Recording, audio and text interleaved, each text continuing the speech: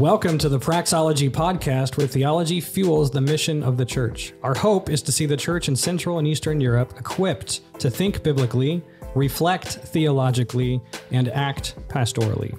In today's episode, we will introduce what we are about and talk about the general question, what's the point of theology? My name is Sean Smith. I am with Tyler Patty. Welcome to the podcast, Tyler. Thank you. We are both missionaries serving cross-culturally in the Czech Republic with Josiah Venture.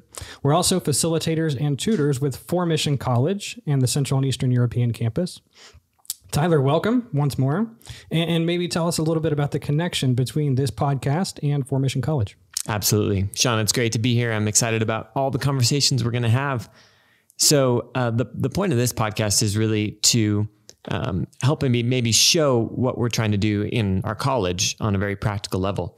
So 2 years ago, Josiah Venture entered into a partnership with ForMission College, which is a college in Birmingham, United Kingdom, to offer a bachelor's degree in theology, mission, and ministry to young leaders all over Europe. And we have 25 students right now from about 6 different countries. And it's just a wonderful environment for people to grow spiritually, grow theologically, and really grow missionally to understand how to join God in what he's doing. And so this podcast comes out of that and is just a way for us to kind of widen the conversation, because we believe theology is not just for the classroom. It's really for the life of the church. Yeah, and maybe another way of just saying that is that we want to bridge the gap that has unfortunately historically been placed between theological schools and churches.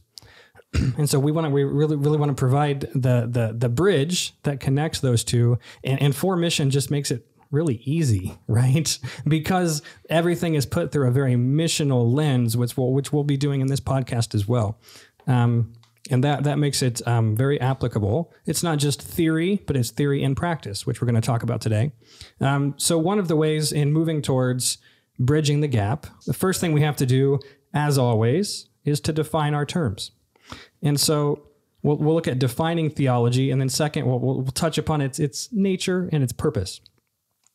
But first, I think we have to start with recognizing that we're all pictures of God in the world. Oh, Sean, what does that mean? Mm-hmm. So Andy Hardy, our research director with ForMission, he writes a lot on this topic, rather extensively, about how we as the church are providing a glimpse or a picture of who God is to unbelievers in the world. So unbelievers perceive things about God because how the church interacts in the world. And so he's written several books on that. We'll link some of those in the show notes, perhaps, for those interested to study and learn further. But what you say and do as a Christian in front of others gives those people a picture of who God is. And so the only access people have to God in society is through the people of God. And that leads really to the question, what picture of God are we providing to people in our cities? It's a very important question.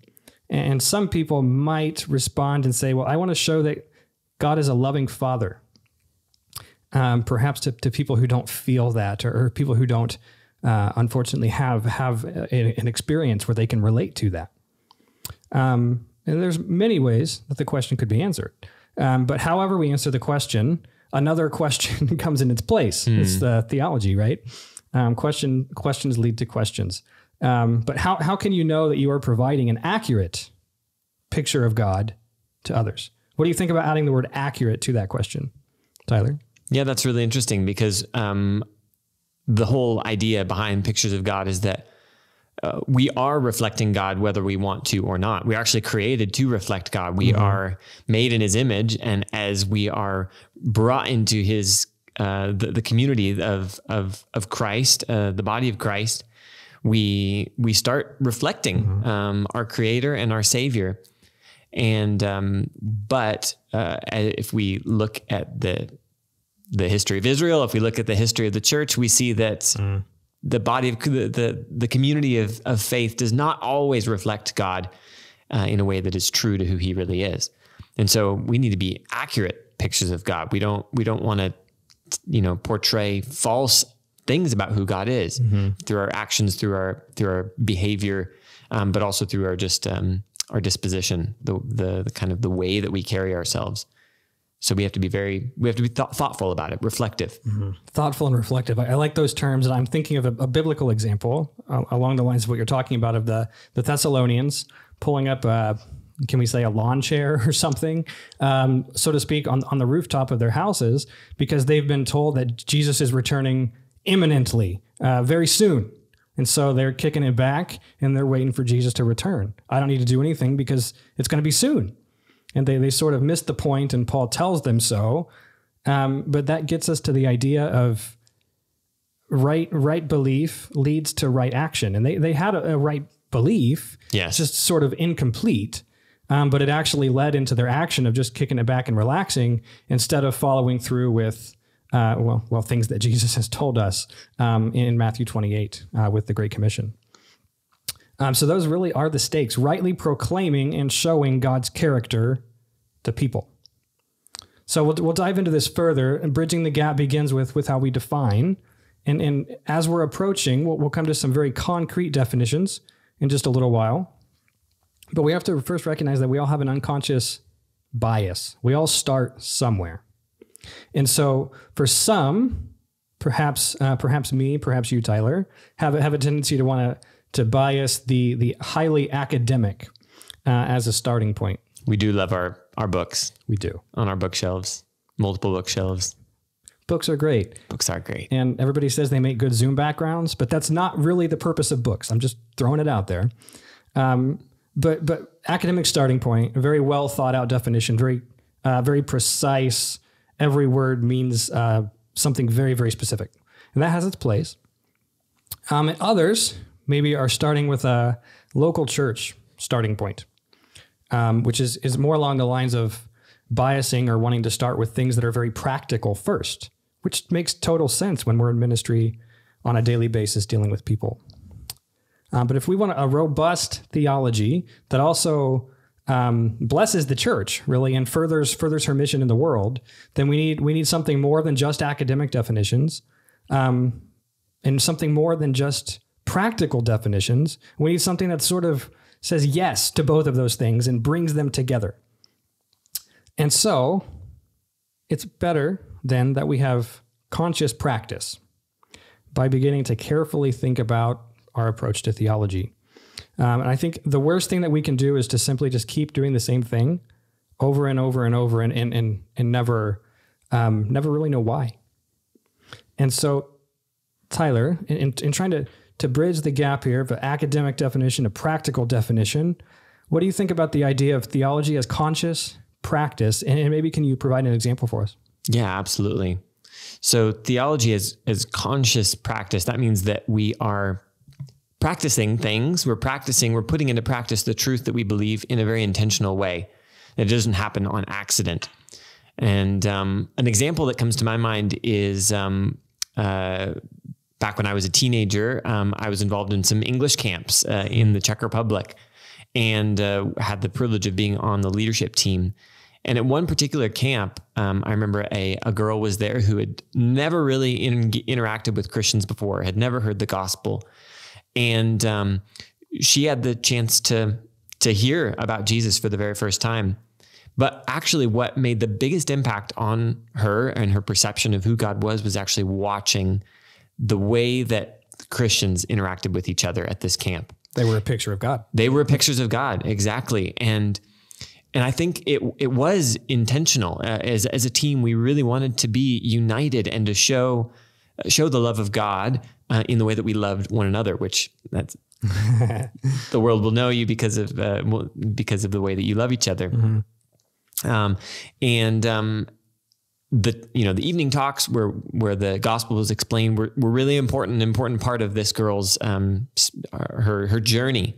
But what actually kind of was the breaking point was recognizing, wow, this is something I've never experienced before. Not only love between one another, but also love and acceptance toward this girl as well.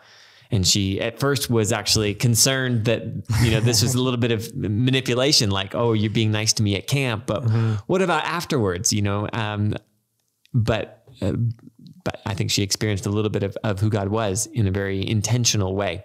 Mm-hmm. Yeah, that's excellent. It sort of reminds me of an example of one of our students actually, who's doing ministry that has just sort of transitioned from doing only larger events, sharing the gospel through music festivals and things like that, and moving more towards seeing how local people are functioning on a daily basis on the ground, and moving from big events only towards very small events, so to speak, of going to local streets and underprivileged areas, underprivileged neighborhoods, and being the hands and feet of Christ in that place. And so when that happened, this student goes, what's my role then? Because I'm sort of instrumental in putting on these huge events. And if we're going to do less of them, then what do I do? Sort of having a crisis of a sort. And he didn't understand his thinking on what is my role, and was just sort of going with it. But then shortly after, he studied in a classroom setting at ForMission the idea of incarnational versus attractional ministry, and he had already been doing this, transitioning into doing these two approaches. Now the incarnational is very much like Jesus. He became human, incarnated himself, and came to earth and served.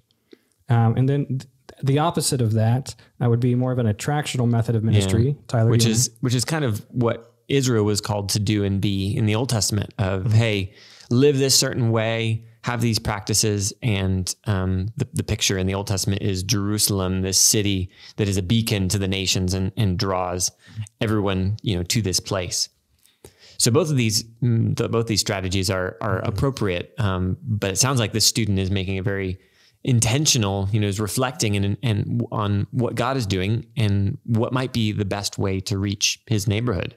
Maybe the incarnational way is better than putting on a bunch of events, or maybe doing a little bit of both. Yeah, and that's what the leadership above him said. We need to be doing more of the incarnational. They weren't using these words. The student learned these terms just a short time later, and then everything clicked into place for him. He goes, "Oh, we just started doing this. I see the value, and I see where that comes in from Scripture, and also both of those, because they're still doing both. So the attractional, come to this music festival. That's okay. That's fine. But also we're being incarnational. We're taking, we're going to go join the Spirit of God already at work in these neighborhoods. And so this really is an example of good theology that's learned in the realm of human experience, and placed together. So that really functions to sort of bridge that gap, mm-hmm. The practical and the academic definition colliding for the sake of furthering the mission of God in the local context there. Yeah. And one assumption we have in this podcast is that theology and practice are actually mm-hmm. connected, and that theology is practical. Not that we have to make theology practical, like, oh, how do we figure out how to make this work? But actually theology has so many implications for how we do ministry, how we witness, how we live as Christians. And we need to be having these conversations and mm-hmm. reflecting. And if you're listening and you're wondering, oh, how do I join in on this? What we want to say to you is, you don't need to go and buy the biggest book of theology that you can find. You might want to. I might want to, but you don't have to start there. You also don't have to sign up for the first degree program in theology that you find. And you're like, oh, I want to be a better servant, so I need to have a degree. That's not what we're saying. We're simply saying that maybe we need to stop and reflect and consider who God is and what he's doing and how we can join him. Yeah, exactly. And so moving towards actual definitions here. And once more, the point is not fill your library. Your Zoom background will look better. That's been proven. That is proven. Yes. Read some of those books. Maybe don't buy all of them. And really just, the point is not come to this school. But it's how can we have reflective practice, good theology that's working out on the ground. And so, to do that, good definitions include sort of the what is theology, and also the why. Why should we do it? So what's the study of God and what he's doing in the world? And if we accept that we study theology because of God, and we recognize that it's his mission in the world to begin with, he started it, then we're realizing that we're allowed, and not just allowed, but we are called and invited into that to participate in God's ongoing mission in the world. So God's on the move. Amen. And we want to join him, and we can join him through growing in character, which comes from studying the Bible, knowing him more, and many other things, but also through seeking to act out his mission in the world. And with that, we have to know the Spirit of God and represent him well. We need to be good pictures of God, which requires us to have a good reflective practice. And so moving then into some actual definitions of how can we define what we're talking about more specifically? So do you have any concise definitions for us, Tyler? Oh, yes. Well, if you're watching on YouTube, you'll see we have some books behind us, and I'm going to go snag one. Absolutely. Can you describe which one I'm grabbing? Oh, yeah. So he's about to grab the blue book there. Yep. Michael Bird, Evangelical Theology. It's a good, really concise volume. It's rather thick. Tyler's holding it up for the camera for those watching on YouTube. And don't be alarmed by the size of the book. It's actually very, very useful, very practical in a lot of the ideas that are presented. So Tyler's flipping to some pages here to pull open some definitions for us. This is a great introductory volume in theology, and it's in its second version right now. It's a different color now, but let's see if I can find what I'm looking for. So I would say, first of all, it's kind of traditional, I would say, for definitions of theology to start kind of with the more academic kind of perspective. Mm-hmm. So you'll see that in these. Here we go. So, for example, St. Augustine, an amazing theologian, pastor from the 5th century, he defines theology as a rational discussion respecting God. Rational. Yes. Absolutely. So it's very, very much about what goes on in your brain, mm-hmm. Which that's true. We do need to think robustly about who God is. But here are some other definitions that might help us think a little bit more broadly about this. Mm-hmm. British theologian Alistair McGrath at Oxford says that theology is reflection upon the God whom Christians worship and adore. I like that. I think we're getting a little bit closer there, that mm-hmm. it is a thinking, it is reflection, but it's in the context of worship and adoration and really love of God, which I think is really, really appropriate. Here's another one. Jaroslav Pelikan, who's an American theologian with some Slovak roots. Mm-hmm. He says that theology is what the Church of Jesus Christ believes, teaches, and confesses on the basis of the Word of God. Classic Protestant kind of definition. The Word of God is our standard. It's our starting point for theology. And it's it's in the context of the church as well, that it's not just what I think, what you think, but it's actually about what the Church of Jesus Christ believes, teaches, and then confesses. Mm-hmm. These are all great things to include. But let's get to Michael Bird's definition. I think this is kind of where we're landing at the moment, where we appreciate this kind of perspective. So Michael Bird, he's a Australian theologian. He says that theology is the attempt to verbalize and to perform our relationship with God. We'll say that one more time for emphasis. Theology is the attempt to verbalize and to perform our relationship with God. I really like both those elements there. First of all, it's in the context of relationship. That's really, really important, that God has actually invited us not just to study him, but to know him. Really, really important. And then our job is to verbalize, to speak in a way that is true to who God really is. Mm-hmm. Verbalizing, we're putting the truth, the understanding, the knowledge, the experience into words, but we're also performing.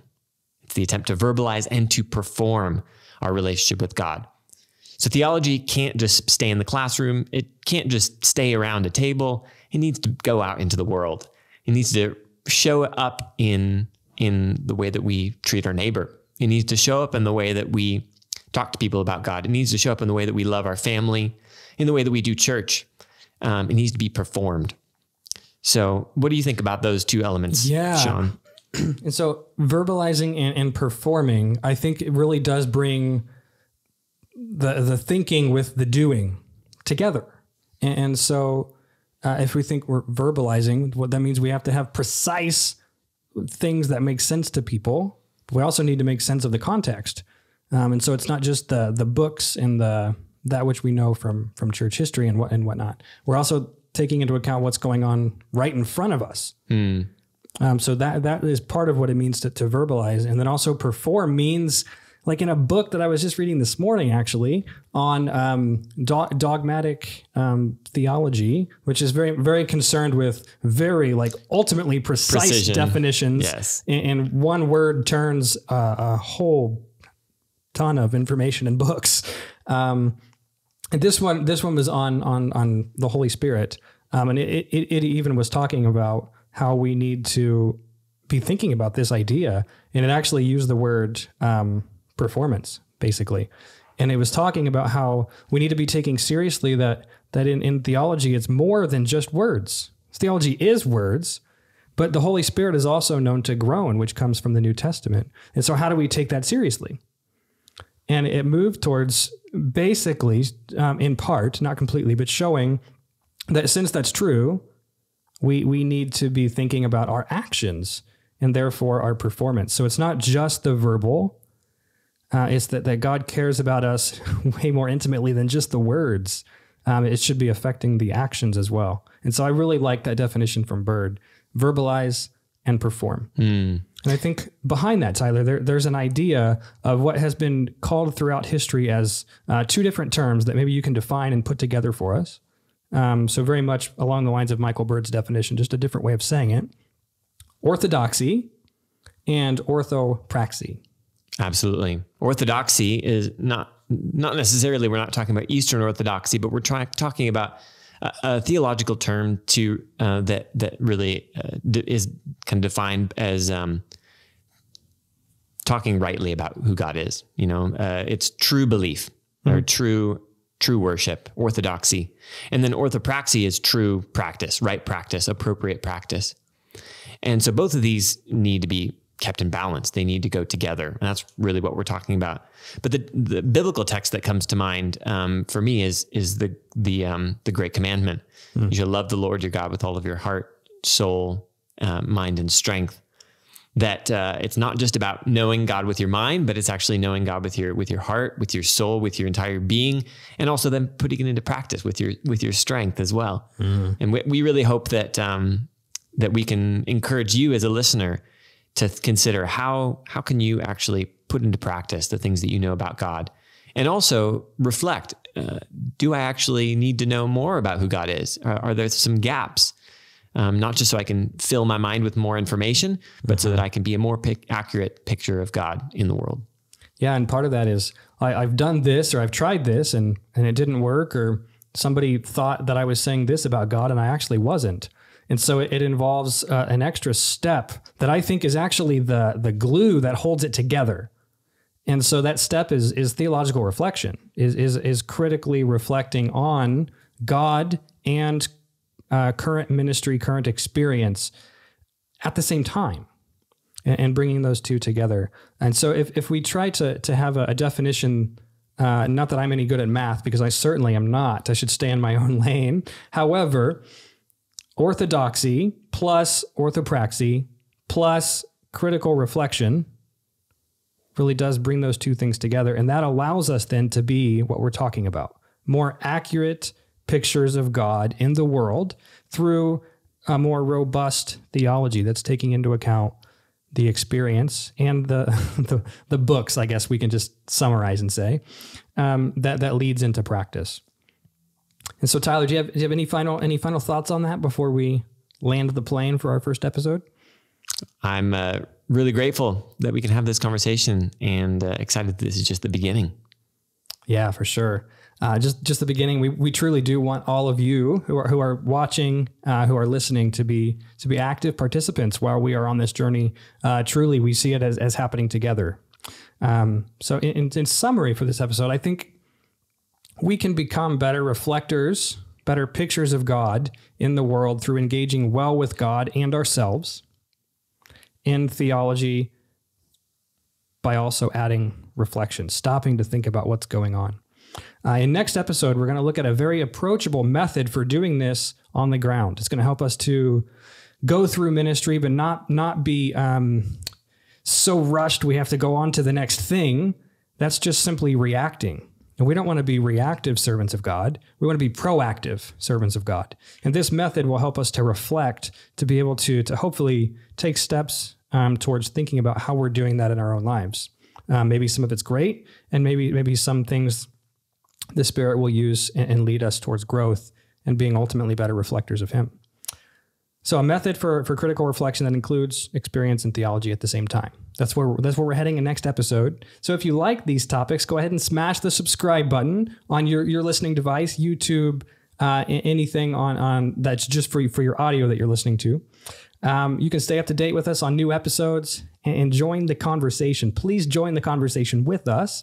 And as always, anything that we've referenced in this episode, we're going to link in the show notes for you. And we'll see you in our next episode of the Praxology podcast, where theology fuels the mission of the church.